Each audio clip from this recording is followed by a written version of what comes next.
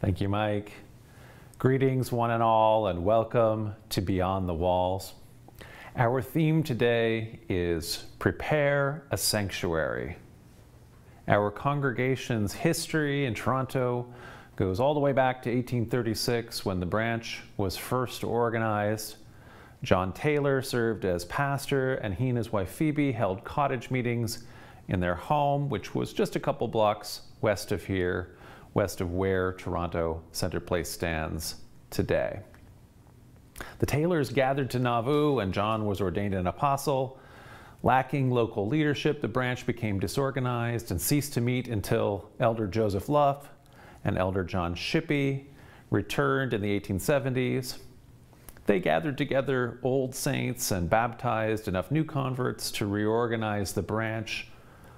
The congregation was able to purchase a small building on what was then called Arthur Street, now that's known as Dundas Street, in 1877.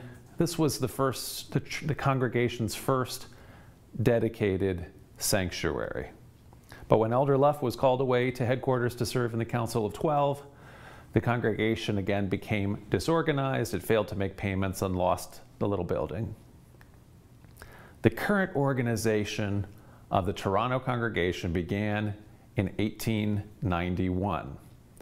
According to our records, the branch in its earliest days was composed mainly of young women who came to Toronto from small towns roundabout for work. And as a result, the congregation's nickname was the Old Maids Branch.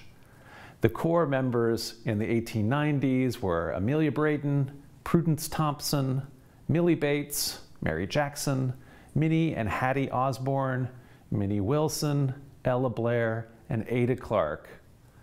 Ada later went on to marry President Joseph Smith III, and their son, W. Wallace Smith, seen here at the dedication of the upper sanctuary of the Bathurst Street Church in the 1960s, and grandson, Wallace B. Smith, later served as presidents and prophets of the church. The branch held cottage meetings in the 1890s in members' apartments and homes, but the worship service and Sunday school quickly outgrew the spaces available to meet. Young women in Canada in the 19th century were usually not well paid for their work, so the congregation collectively was very poor financially. One day, Ella Blair noticed a vacant meat stall in the old St. Andrew's Market on Maud Street, and she thought the space would be sufficient size to house the branch meetings. She went to the city commissioner and was able to rent it for $2 per month, which she herself committed to pay. When the other members visited the stall, they were dismayed. One early member later recalled, "It was a sight. Dirty, filthy, a mess. We were discouraged, but the rent had been paid and we had to take it. We were all so poor that even $2 was quite a sum in those days. We cleaned out the place, we scrubbed it with lime, we painted it with paint that had been donated, and then we had no chairs and no money."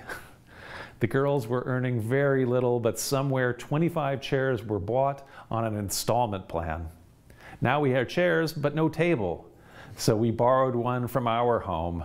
With Brother Shield's help, we secured sufficient lights for the place and later a stove. When it was finished, it was so clean, we thought we were ready for Christ to come.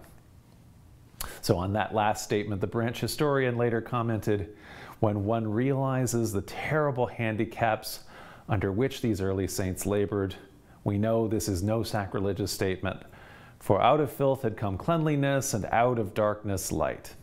They had prepared a sanctuary. In that converted meat stall on Maud Street, the branch records indicate that John Shields received a revelation that the Toronto saints were to be not discouraged. Disciples and seekers would come from the east, north, south, and west, and the work would grow. In the subsequent 127 years, the Toronto congregation has prepared and dedicated many sanctuaries, including Toronto Centre Place here in 2015. But in recent years, Our idea of sanctuary has had to evolve as the Spirit has opened our eyes and minds to new needs and opportunities for ministry. What if the sanctuary we are called to prepare is something much more than any one physical place? As disciples and seekers continue to come from east, north, south, and west, and as the work continues to grow, we pray that we may continue to be open to the Spirit's promptings as we seek to build an intentional community, united in Christ's mission, united spiritually rather than physically. This week, as I speak to all of you who are gathered with me in real time at 12 Eastern, 11 Central, 10 Mountain, 9 Pacific, which is 6 p.m. in Europe, Central Africa, and 6 a.m. in Tahiti, I am also now, for the first time, speaking to those of you who are gathered together in real time for the late edition of Beyond the Walls. Welcome, late edition folks. For you, it's just past 6 p.m. Eastern, 5 Central, 4 Mountain, 3 Pacific, and it's already noon now in Tahiti. It's pretty late for people in Europe. I invite you to share together in the comments on Facebook and YouTube, where are you joining us from? For those of you participating in the late edition, Leandro is here with you live, as are our chat facilitators on the social media team, so that you can share together in real time, and on Communion Sundays, share together in the sacrament of communion.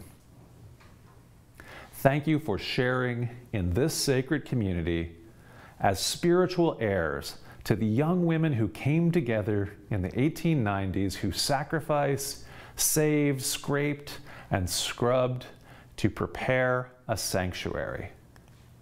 I hope they would be as overjoyed by the results as I am today.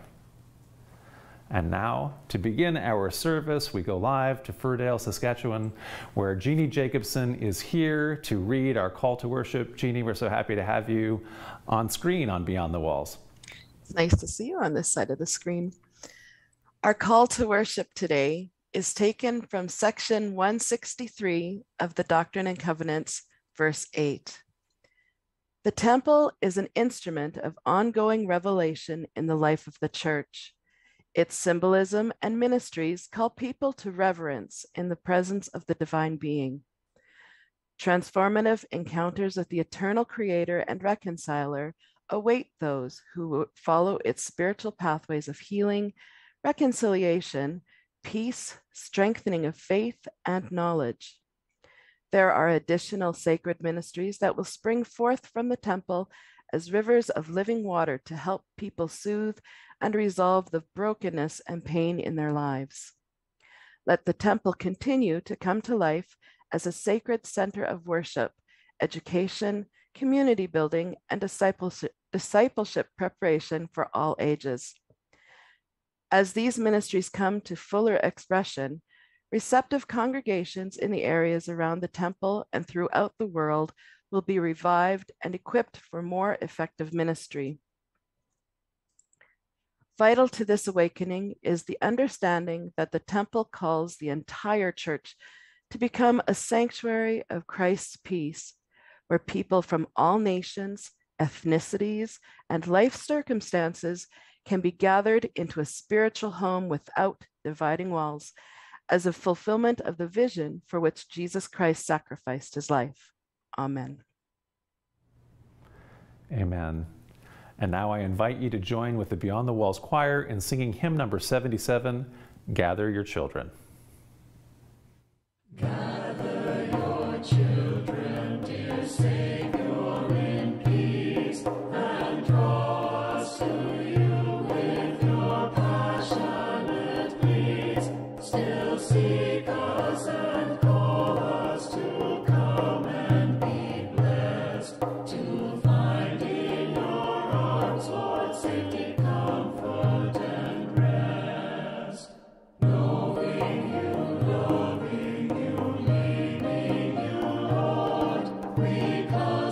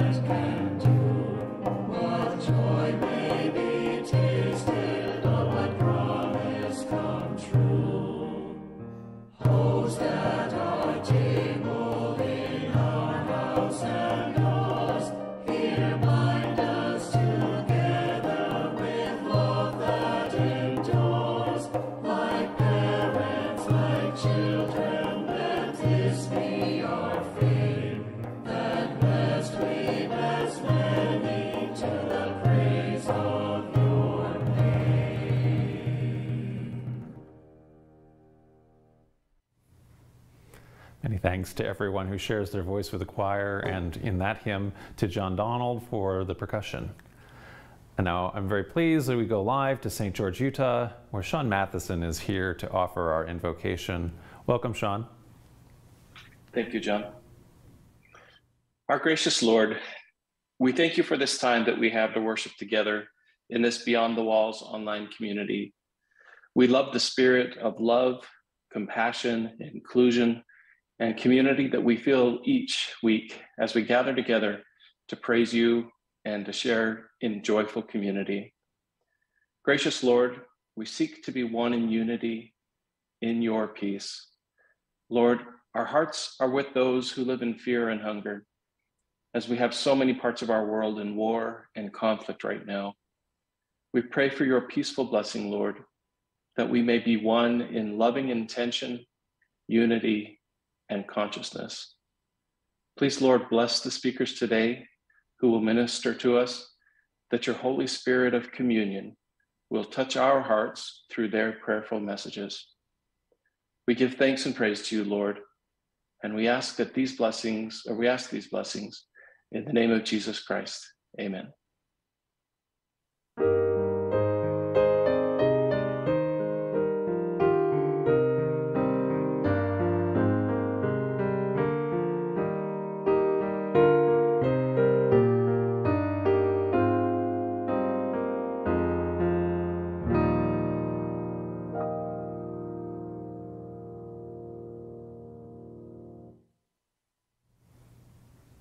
Amen. Thank you, Shawn.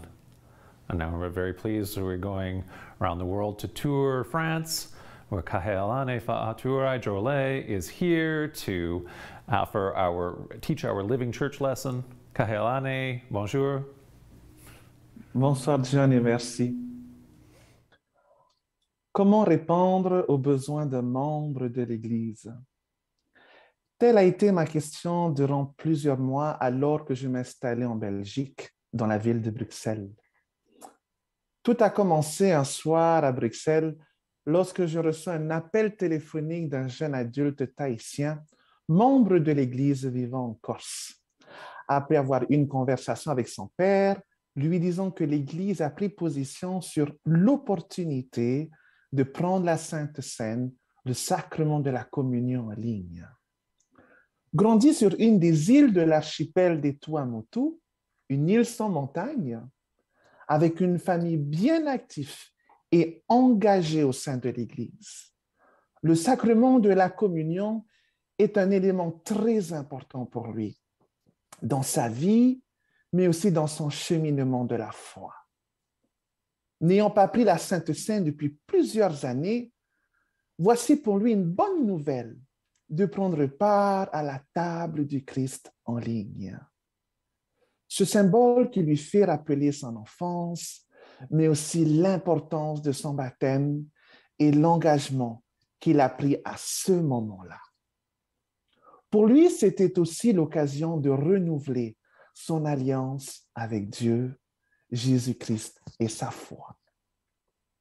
Mais je m'étais rendu compte par la suite que plusieurs d'entre eux étaient dans la même situation. Plusieurs membres polynésiens avaient ce besoin énorme de renouer leur foi, mais plus particulièrement avec ce sacrement de l'Église.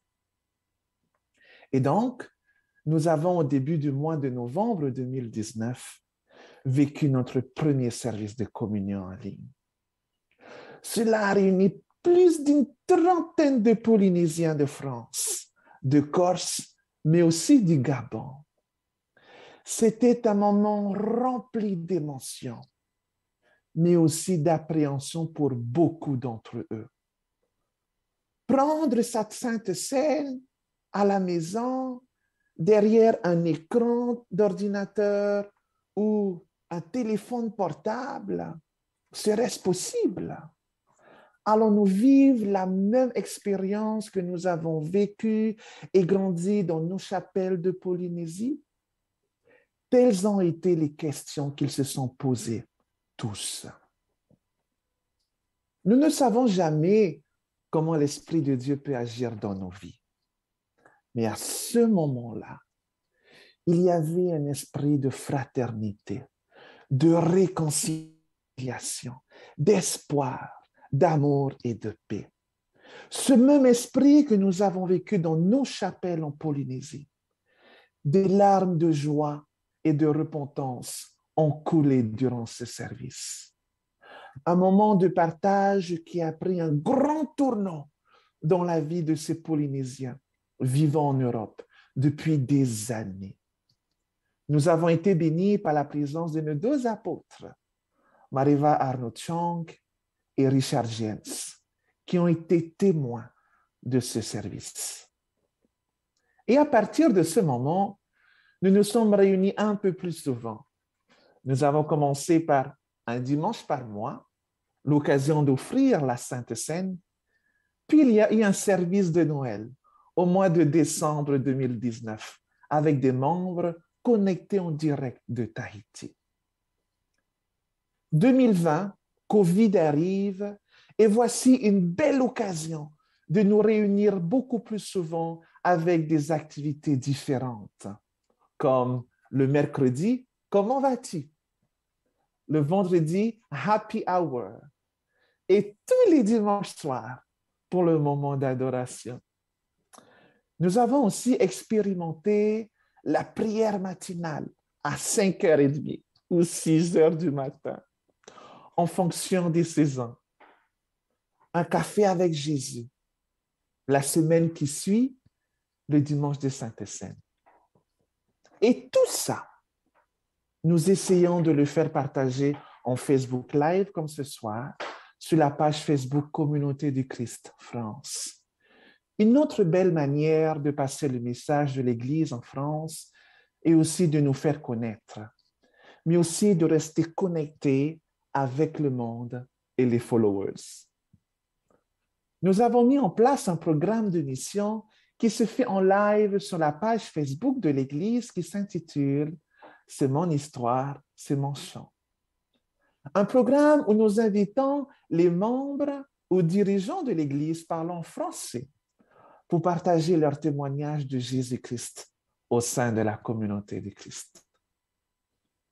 Tout ça n'aurait pas eu lieu sans la générosité d'une famille de l'Église qui a offert un budget à l'Église de France. Et nous sommes reconnaissants pour cette famille qui contribue au ministère de l'Église. Aujourd'hui, cela est devenu une belle habitude de se retrouver à chaque activité proposée. Et nous nous préparons à célébrer des sacrements d'ordination ici en France, le dernier week-end du mois de juillet, du vendredi 29 au dimanche 31, dans la belle ville de Tours, là où je vis. Ce sera l'occasion de tous nous retrouver et passer un week-end de prière, de formation, d'adoration et de partage. Il y a tellement de choses à partager avec chacun de vous, présents en direct sur Beyond the Wall. Et d'ailleurs, merci à l'équipe de nous permettre de faire partager ce message, mais aussi pour le super ministère que vous apportez à l'établissement du royaume de Dieu sur terre, Sion. Je terminerai avec ce passage de la Doctrine et Alliance, 165, 1a, b. Communauté du Christ, une vision divine vous est proposée, présentée au fil des années à travers de nombreux symboles et nombreuses phrases inspirées. Elle se présente aujourd'hui sous la forme d'initiatives en harmonie avec la mission de Jésus-Christ. En tant que quête spirituelle, suivez avec courage les initiatives vers le cœur de la vision de Dieu pour l'Église et pour la création. Puis, en réponse à une compréhension croissante de la nature et de la volonté de Dieu, continuez à façonner des communautés qui vivent l'amour et la mission du Christ. Que Dieu vous bénisse tous. Et merci pour rendre la mission vibrante du Christ et vivante dans nos vies. Amen.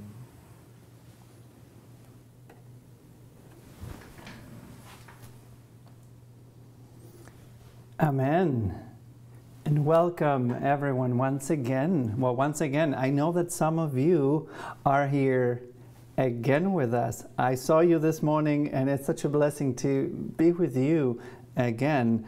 I have an assistant here who's helping me keep track of all those who have said hello. I have Catherine, I have Elle Young from Oregon, I have Barbara, hello Barbara from Wisconsin, and Laura, and I have Eunice Strangways, and I have our Charles Kincaid. I think I saw you too at noon, Charles. And that's YouTube. And on Facebook we have Raymond in Odessa, Texas. We have Mavis, we have Alan, we have Isabel, one of our singers. We have Ibong from Uganda. Welcome. We have Wanda Mercer. I saw you at noon as well. Welcome back, Wanda. And we have Sharon, and we have Ellen, and we have Bill, another one who I've seen a lot of you today. It's a blessing. And we also have Kirsten from Michigan. Thank you so much to help us once again build this sanctuary all together at noon, and also here and in our late edition. And as always, I'm going to remind you that one of the ways in which we build the sanctuary, especially now that we are just getting started building this late edition sanctuary, is to click like and also to share this video. That's how social media works. That's how we spread the word. That's how we invite people to Christ. So thank you so much for clicking like, for sharing. That's mission. And so for that mission, for that invitational ministry, as always, I want to thank you. Comme toujours, je vous remercie y como siempre les doy las gracias. Y sigan diciendo hola, eh? I would love to read your names and your places, so keep telling us hi if you haven't yet. Thank you. Thank you, Leandro. Thank you, Mike. In my opening remarks, I told a story from the history of the Toronto congregation. From the 19th century to the present, the congregation has continued through an unbroken line of faithful stewards, disciples who have continued to sacrifice their time, talents, and treasure to further Christ's mission, to build up God's inclusive, just, and peaceable kingdom here in Toronto and throughout the earth.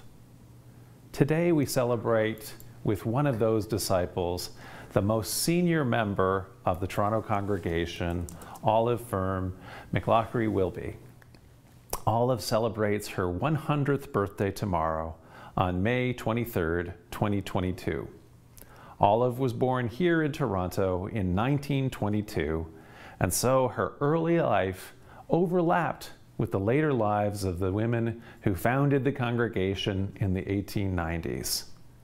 We have a picture of the congregation standing in front of the old Soho Street Church that dates to 1923, a year after Olive was born. She may even be in the picture, albeit obscured from view somewhere, being held by her mother. Olive was baptized in 1931 by J. Leslie Prentice, who was pastor at that time, the 13th pastor of the Toronto congregation. She was confirmed as a member of the church that same day by Ben H. Hewitt, who afterward became the 14th pastor of the congregation. We can see here all of the children and young women in the congregation in 1933, and if we zoom in, you can see Olive later Olive Wilby at the age of 11 here at the Bathurst Street Church in 1933. She later married Alfred William Wilby in 1946. And although it's been many years since Olive was able to attend services in person, she has continued to be in the congregation's regular prayers. I know her very well from the praying on her behalf. For many years as well, Chuck Boyd, who is the 38th pastor of the congregation, took communion to her home. She now lives in a nursing home in Shelburne, where the mother of one of our members, Melanie Leach, also lives, which allows Melanie to visit. And of course, Olive is also connected to us through her son, Dan. Dan lives here in Toronto and is a member of the congregation. So thank you, Chuck. Thank you, Melanie. Thank you, Dan. As we celebrate her century on earth, all of us in the congregation today are so thankful to Olive and all of our most senior members. You prepared the sanctuary that welcomed us. Your discipleship has become our model as we seek to prepare an inviting sanctuary for those who will be our spiritual successors in this community. And now I invite you to join with the Beyond the Walls Choir in singing hymn number 344, Creator of the Intertwined.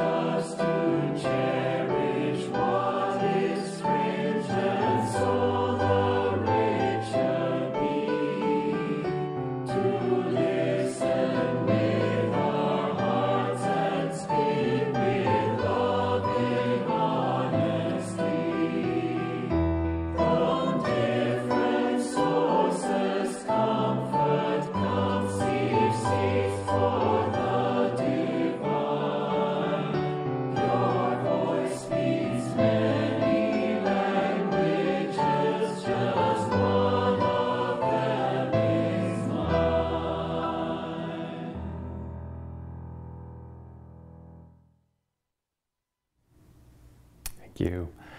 And now we go live to IJsselstein in the Netherlands, where Lee Mitchell is here to read our lectionary scripture. Welcome, Lee. Thank you, Shawn. Our lectionary text today comes from the Epistle to the Hebrews, chapter 8, verses 1 through 7. Now, the main point in what we are saying is this: we have such a high priest, one who is seated at the right hand of the throne of the majesty in the heavens, a minister in the sanctuary and the true tent that the Lord, and not any mortal, has set up. For every high priest is appointed to offer gifts and sacrifices, Hence, it is necessary for this priest also to have something to offer. Now, if he were on earth, he would not be a priest at all, since there are priests who offer gifts according to the law. They offer worship in a sanctuary that is a sketch and shadow of the heavenly one. For Moses, when he was about to erect the tent, was warned, "See that you make everything according to the pattern that was shown you on the mountain." But Jesus has now obtained a more excellent ministry, and to that degree, he is the mediator of a better covenant, which has been enacted through better promises. For if that first covenant had been faultless, there would have been no need to look for a second one. Amen. Amen.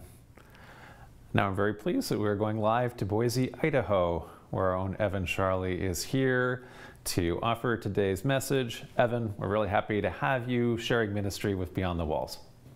Hi, John. It's always good to be here. 2020 was a harrowing year for all of us. Many of us lost jobs, homes, and our sense of safety. My 2020 was a year of highs and lows. My wife and I got married at the end of February in a beautiful ceremony surrounded by many of our friends and family. It was like a fairy tale and a day I will never forget. However, just a couple of weeks later, we moved in with my mother-in-law, who is dying of cancer. Together, the three of us watched as the world fell apart while our own personal worlds also fell apart. During this time, I was so stressed out and had very few places where I could express how I was feeling and have people help me through it. It was overwhelming. However, there were a couple of places that I was able to find that sanctuary that I desperately needed. Twice a month, the Forward with Community congregation hosted Zoom meetups, and we were able to talk about what was going on in our lives. It was lovely being able to talk to the same folks week after week and forge friendships with them. I talked about what was going on in my life and what was going on in theirs. I also found that the Beyond the Walls congregation was eager to start meetups like this as well, and so I committed to running a discussion group every Thursday. In Doctrine and Covenants, section 163, verse 8, we are counseled to become a sanctuary and a spiritual home for all nations, ethnicities, and life circumstances.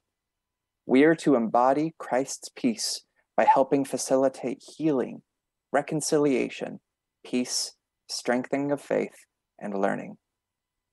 The people that I have met at these meetups have taken that counsel to heart. I was given support and love through that emotionally strenuous time in my life, and I have now had the privilege of helping others through similar experiences. After my experiences over the last 2 years, I am now a firm believer in the benefits of preparing sanctuaries, communities, like the ones we have been building. Community building has become such an important aspect of my life that I wanted to try and express some of the benefits that being a part of one brings. I could speak for hours about each of these benefits, but I've been told that I only have a couple of minutes to speak to you today. So I would like to touch on a total of 4 topics. The first is support and safety, which is the first benefit that I experienced and already talked to you about. The second is influence and learning. The third is sharing and caring. And the fourth is love and acceptance. Communities are usually built around common interests, but are often far from homogeneous. There is an Eastern parable that I love to tell, and I would like to relate it again to you today. It is called The Blind Men and the Elephant.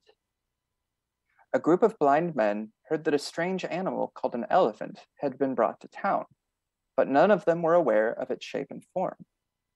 Out of curiosity, they said, "We must inspect and understand it by touching it." So they sought it out and touched it. The first man touched the trunk and said, "An elephant is like a thick snake."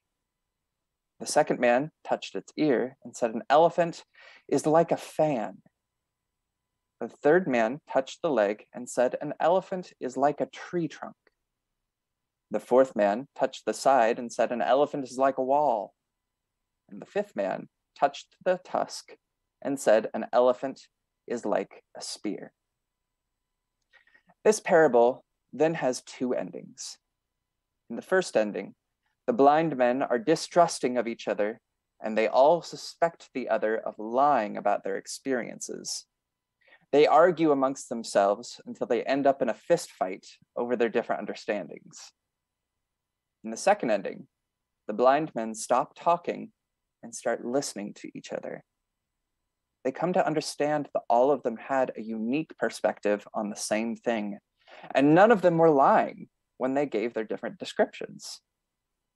Through this, they were able to piece together the information that they had and have a clearer understanding of something that they only knew a part of before. Our communities often work in the same way. In Community of Christ, we celebrate unity in diversity. We recognize that there is a diversity of thought. We all have our hand touching different parts of the elephant. In our community, we have decided that we would rather learn from one another's understanding instead of imposing our own onto others. This simple yet enduring principle creates communities which encourages people to be exactly the divine and valuable being that God created them to be. This brings us to the next benefit, sharing and caring. There are a couple of different kinds of sharing that I'd like to talk about, wants and needs. I have a couple of examples of how members of my community have given both of these to me. For those who know me, I am a huge fan of the history of the Restoration. I love learning about all of the cousin sects, but especially have fallen in love with learning about the history of Community of Christ. As I dug further and further into our history, I came to a point where I started reading the source code of our history, which are old Herald articles and resolutions that we've written, sometimes over 150 years ago. Whenever I ran into a dead end in my historical research, I could always count on two people to help me find the answer, Twyla Ryder and Rachel Killebrew. These women are unparalleled in leaving no stone unturned in regards to Community of Christ history, and I am thankful that they are willing to help look for the information that I want whenever I ask them. Additionally, a community is willing to share to fulfill your needs. My estranged father passed away this past February. I held his hand as he took his last breath, and not even an hour later, my community moved heaven and earth to take me to lunch. They shared their time and money to support me and let me grieve in one of the most harrowing moments of my life. I desperately needed the support that they were eager to give me. Additionally, John and Leandro from Beyond the Walls congregation listened to me vent for hours to them that week. I am so thankful for all the care that my community gave me in that time of need. The last benefit I would like to touch on today is love and acceptance. Christ, the man that we call God, had an odd way of doing things. People were expecting the Messiah to be a militaristic king, but instead we got a poor working class man. People were expecting only the most well-respected and pious to be his chosen, but instead he associated himself with the outcast and marginalized. People were expecting someone who would convict, but instead he forgave. In short, Christ's ministry was marked by unconditional love and acceptance to everyone who needed it. Today, we face many of the same challenges that Christ's time did. Today, would Christ want our religious leaders to be presidents and prime ministers, or school teachers and retail workers? Today, would Christ be sitting in pews and be bragging about how great his church is, or would he be supporting a transgender woman who is alienated by that church? Today, would Christ condemn you for your shortcomings, or forgive you and encourage you to learn and grow from them? I believe that Christ would embody acceptance today, just as he did then. Yet, as 1 Corinthians chapter 12 says, we are all a part of the body of Christ. We are called to be his hands and feet. Embodying this love and acceptance is a lofty responsibility, but it's one that many of us have already committed to strive towards. However, all is not well in Zion. Doctrine and Covenants, section 163, verse 3b through 3c, counsels and warns us. Above all else, strive to be faithful to Christ's vision of the peaceful kingdom of God on earth. Courageously challenge cultural, political, and religious trends that are contrary to the reconciling and restoring purposes of God. Pursue peace. There are subtle yet powerful influences in the world, some even claiming to represent Christ, that seek to divide people and nations to accomplish their destructive aims. That which seeks to harden one human heart against another by constructing walls of fear and prejudice is not of God.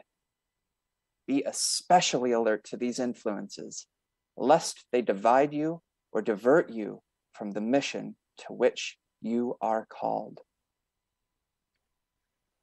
Because of this, as a member of the body of Christ, I need to take a moment and challenge cultural, political, and religious trends that I have seen in my life. The past several years have been extraordinarily difficult for the transgender community.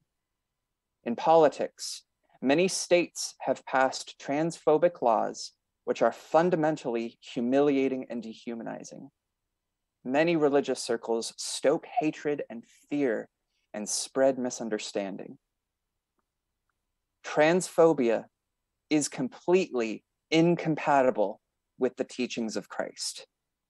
Those who distort the peaceful one to become the hateful one have truly made God in their own image, and they need to put away this false idol. If you are transgender, then you are a creation of the divine, and thus are sacred. You are worthy of love, acceptance, and full inclusion in our communities and sanctuaries for being exactly who you are. Not only this, you have a unique and valuable insight which only enriches our diversity and understanding. I am thankful that you are here with us, not only today in this service, but also with us in our human family. The benefits that these meaningful and inclusive sanctuaries can bring are self-evident. They encourage you to grow while also accepting you for who you are. We are able to support each other through the hard times and celebrate with each other during the good times. As we begin a new week, I encourage you to reach out to someone in your community that you haven't talked to in a while and see how they are doing and if there's anything that you can do for them. Communities which take care of people like this are life-saving sanctuaries. We are called to prepare these sanctuaries for all nations, ethnicities, and life circumstances. We are to embody Christ's peace by helping facilitate healing, reconciliation, peace, strengthening of faith, and learning. Thank you for listening, my family and friends.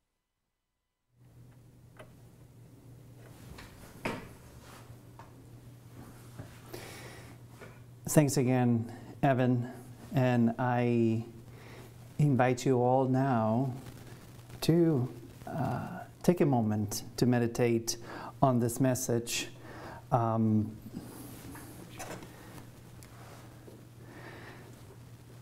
to take a moment also to prepare an inner sanctuary.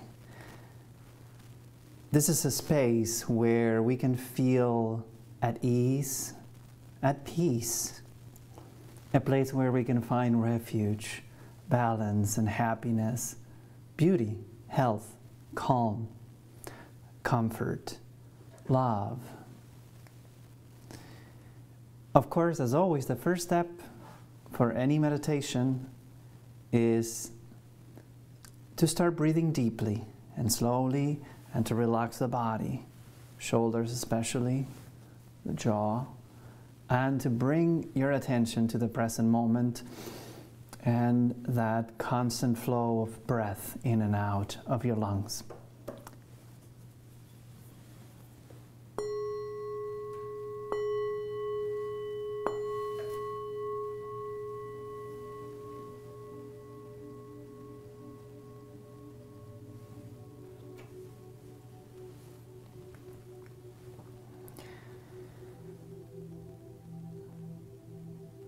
I am very certain that you have already experienced this inner sanctuary. That experience is so common that maybe you've been there many times, but sometimes you never really realized you were there, or you were just there for an instant. I invite you to relive this experience, and by that I mean trying to reconnect with the way you felt at that moment, so that we can find ways to walk into this inner temple, inner sanctuary, anytime darkness grows like shadows, like clouds around us. And let's use the power of our imagination. Sometimes it's, for us adults, imagination is a little rusty. We were much better at it when we were kids, but still there. So if it helps, close your eyes, breathe, follow my voice, and if not, you can watch the pictures that you'll see on screen, and that might help you relive those experiences. So relax, continue breathing, bring yourself to this moment right here and right now. And with the eye of the mind, just picture a safe place, a place where you would go to feel safe, or maybe a place you think about, you dream about when you seek a sensation of peace and calm. It might be a memory of places, circumstances long ago when you were a kid. Places that made you feel loved and safe. And it can be a real place or an imaginary place, like a white marble temple on a mountaintop above the clouds, or an island in the middle of an endless sea, a lodge in the middle of an endless forest. And welcome also in this picture people who make you feel safe and at ease. Who are those people with whom you can experience these positive emotions, feelings? It can be people who are alive today or deceased. You can welcome them either way. Even people who probably never existed, like a character in a book of scripture or a work of literature, or angels, beautiful angels with human bodies and feathered wings, who are there watching over you, protecting you. Bring them into this safe space, into this inner sanctuary. And try to imagine with colors, with sounds, with smells, sensations on your skin that may put you at ease. Bring them all into this inner sanctuary.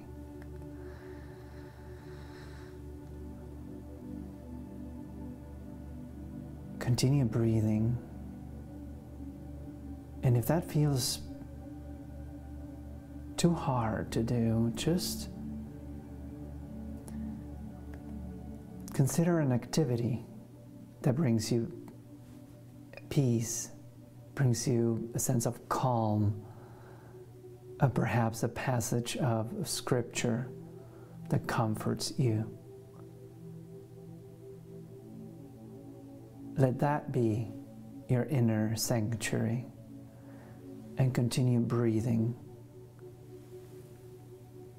Bring in yourself, your whole being, mind and body and soul, into this inner place of safety, of healing.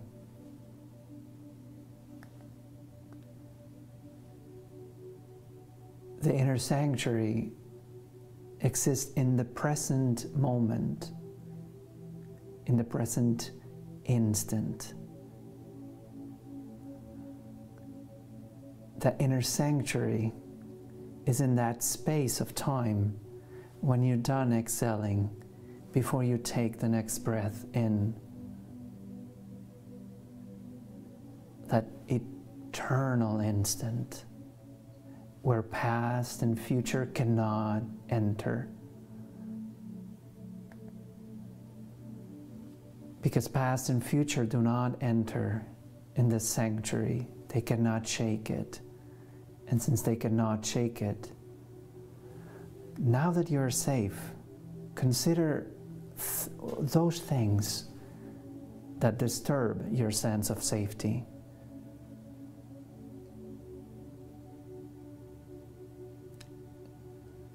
As you breathe in and out, just watch for thoughts and feelings and notice if there's anything that you might be trying to get away from, hide away from.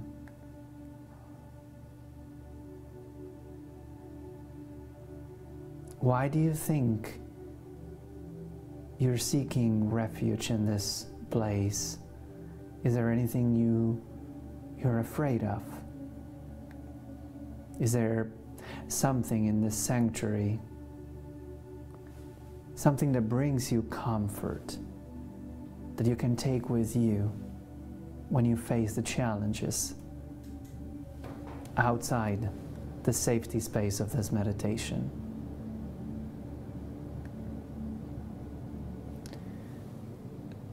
This holy space is always at hand. It is within you and all around you. Yet it is very hard to see, very hard to feel, very hard to enter indeed. This inner holy of holies is one in space, one in time, one for all. There is only one holy space. And we follow the Spirit like a wind that always blows in the direction of this holy space, like a river always flowing towards the sea. So go forth now, this week that is about to start. Bring in this inner sanctuary wherever you go, sharing with the world the blessings of your inner sanctuary. With every word that you say and every decision you make and every interaction you have with every person on your journey.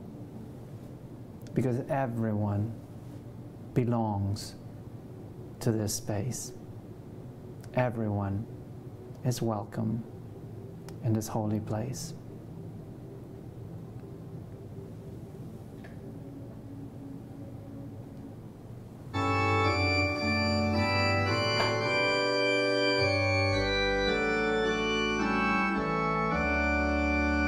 Send forth your light, O sun.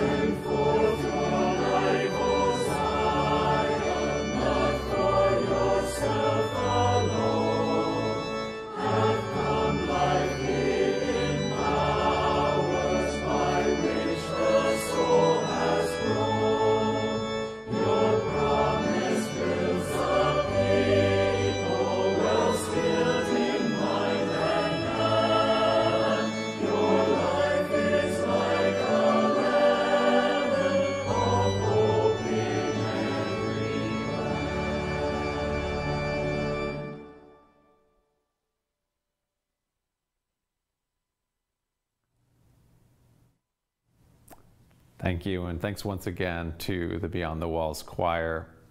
Go forth with the admonition found in the Epistle to the Hebrews, chapter 10, verses 19 through 24.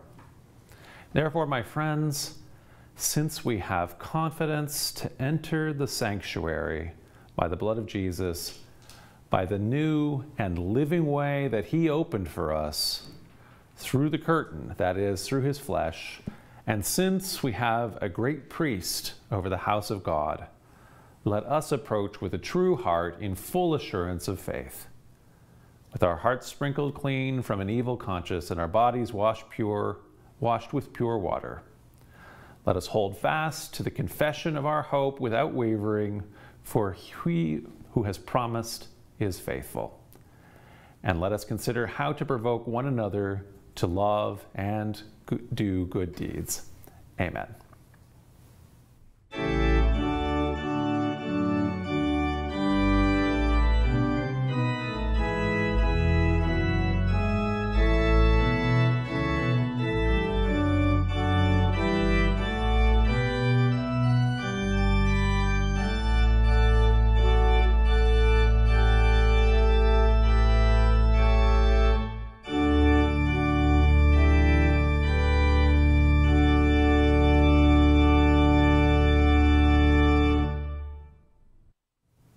Stay with us after the postlude.